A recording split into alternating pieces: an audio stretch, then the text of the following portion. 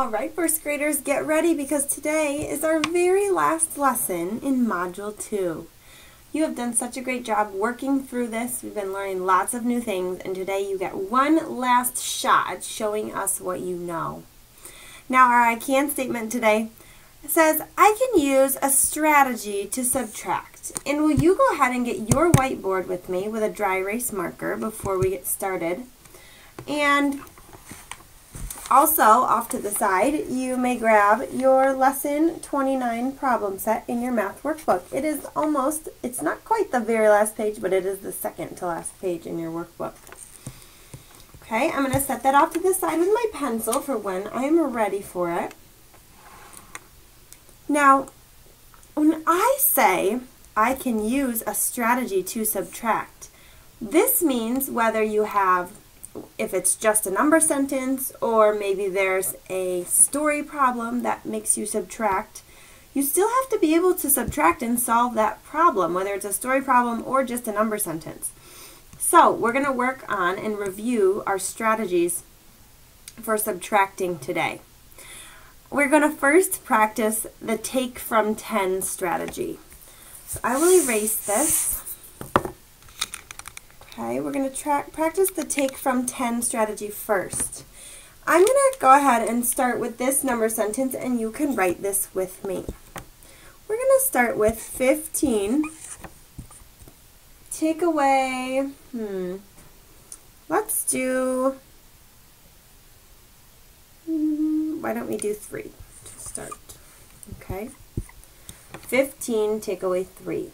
Now, you do not need to get yours. I brought my cubes just for some practice here. Okay. And if I am subtracting something, well, I know that 15 is made up of, I see this 1 here, that means there's a 10, and 5 more. So, 1, 2, 3, 4, 5. Okay, here's 15. If I want to take from 10, I'm going to start with this 10, and I'm going to go ahead and finish my number bond here. There's 5. This is the number sentence we would write first. We would start with the 10. Here's our 10. Remember, 10 is our friend. That's why we're using 10 first. We're going to take from 10 what we are taking from in our problem. So we have 15 take away 3, so we're going to do 10 take away 3 first. Okay? So if I take my 10 here, boop, boop, and take 1, 2, 3 away, okay, what are we left with in just my 10 here? 1, 2, 3, 4, 5, 6. We're left with 7. Or, since boys and girls, you don't always have Unifix cubes next to you, use your fingers. 10, take away 1, 2, and 3. You have 7 fingers still up. So, there's part of it. Now, we take our answer, okay, just like when we make a 10 and adding, we're always going to take this first answer and we're going to make it travel down here. Now, don't forget, I have the 7, but I still have this guy here too, right? My blue ones that were the 5 in 15. So now what we have to do is we have to put these two back together because we kind of split them up to take from the 10. We got to put them back together because they're all left over still. So we have 7 plus, how many blue cubes do I have? I have 5 blue cubes, 7 and 5, boy. I can use a quick make a 10 strategy in my mind. I might count on, I might say 7, 8, 9, 10, 11, 12 is my answer there. So 15 take away 3 equals 12. Okay, that's how we take from 10. Let's practice another number sentence. This time we're going to go with 17 take away, let's do 9. And we'll go over a few other strategies with this one. Okay? When we subtract, we can use a take from 10 strategy. What might also help us is the number bond strategy that I started. Okay. We have 10 and 7 makes 17. I made my friendly 10 here with the ones that are left. This is 10 and 7 more. Okay?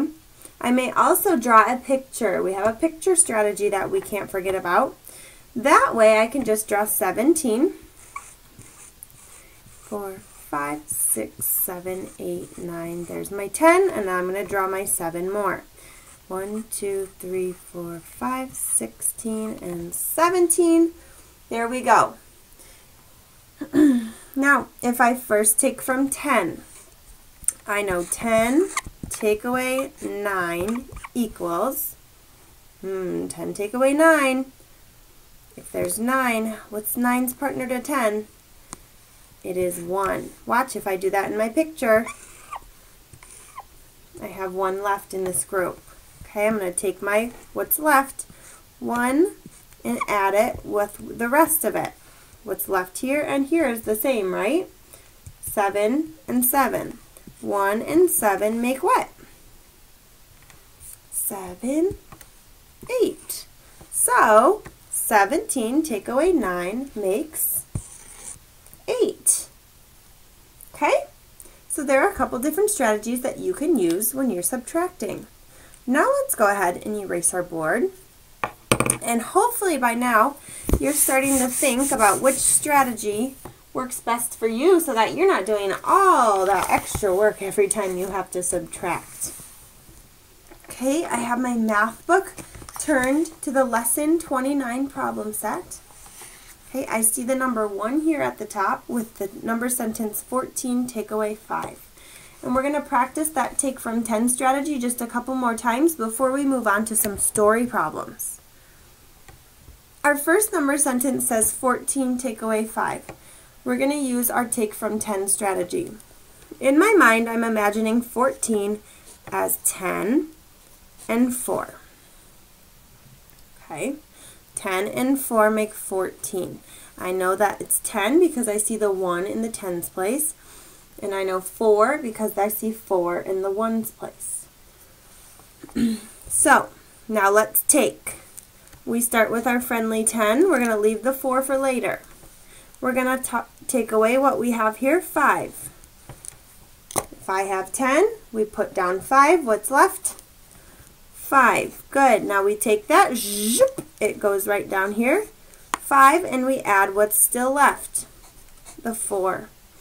5 and 4 more. 5, 6, 7, 8, 9. So 14 take away 5 equals 9. Okay, now if you're doing this with me and you're like, oh, Mrs. Garris, this isn't really the strategy that works best for me, bear with me for a minute and you'll get to choose your strategy in just a minute, okay? Let's practice it one more time. We have 13 take away 8. Let's make our number bond together. 13, remember we want our friendly 10. I see a 10 here. And how many left? 3. Good. Since we're doing a take from 10 strategy, the first thing we're going to do is we're going to do 10 take away something. We want the number that's in this number sentence. 10 take away 8 equals what? If you have 10 and you take 8 away, what's going to be left? Or the other way of thinking it is, who's 8's partner to 10? 8, 9, 10. Ooh, I need 2 more. So 2 is my answer there. It travels down to my next number sentence, so I can add those 2 parts back up.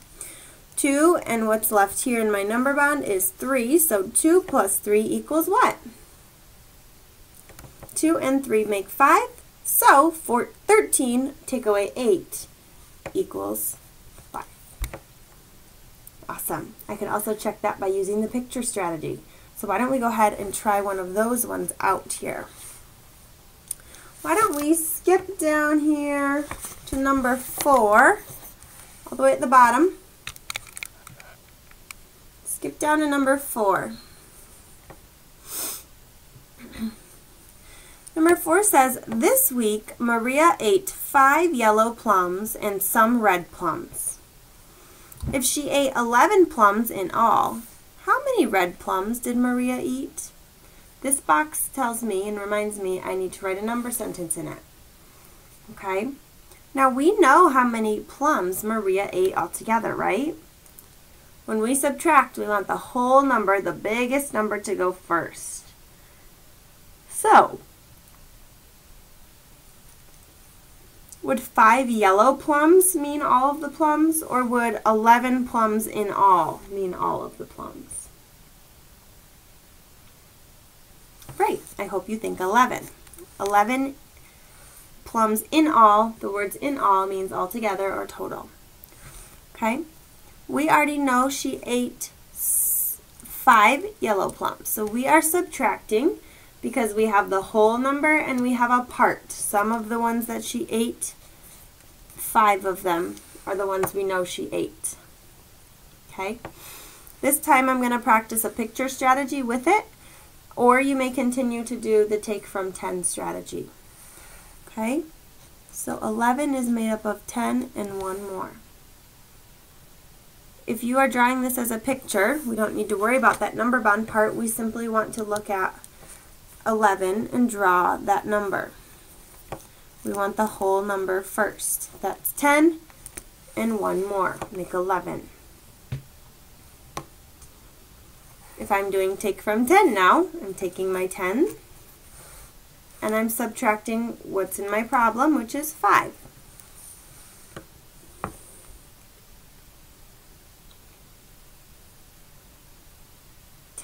Take away 5. So remember, this is like what our cubes were.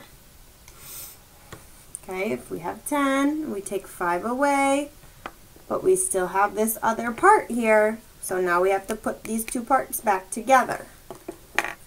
10 and 5 should have equaled 5. Now we have these two parts. We have 5 and the 1 that's still over here. Or maybe you just took your 5 from your picture, which you should be doing, and you see 2. 5 and 1 more are left here. 5 and 1 more makes what? 6. So 11 take away 5 equals 6. Great work, first grader. This is not easy stuff. Let's do one more where you get to choose the strategy you use. Okay? You have to write a number sentence, but you must include a strategy to show how you answered the problem. I'm going to go to the next page, so it should still say Lesson 29 problem set at the top. I'm going to skip down, let's see here. Why don't we just go all the way down to number 7. Read the story about Hadley. Okay, Hadley needs to have a number sentence in her story problem, please. And you need to show a strategy on how you solve your number sentence. Here's your story problem. Hadley has 9 buttons on her jacket. She has some more buttons on her shirt. Hadley has a total of 17 buttons on her jacket and her shirt. How many buttons does she have on her shirt? Okay, the first thing I think to myself is, do I know the whole number here? She has some on her jacket and some on her shirt. I don't know how many she has on her shirt, so I must know a whole number somewhere. If I have a whole number, then hopefully I have a part too, so I can figure out the other part. Hadley has 9 buttons on her jacket. She has some more buttons on her shirt. She has a total of 17 buttons on both her jacket and shirt. So how many buttons does she have on her shirt? Okay. Hopefully you picked out 17 as your whole number. Okay. We know that she has these on her jacket. How many does she have on her jacket? Because I'm trying to find a missing part, I'm going to subtract. She has 9 on her jacket, so equals, this is going to give me the number that is on her shirt. The number of buttons on her shirt. Okay, now it's your turn. Work independently again, that means on your own, to use a strategy to show how you would solve 17 take away 9.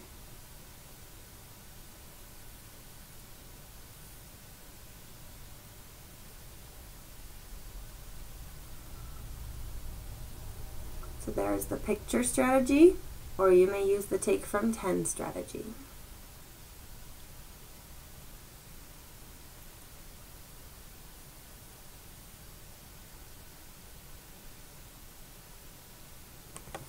You started with your picture strategy.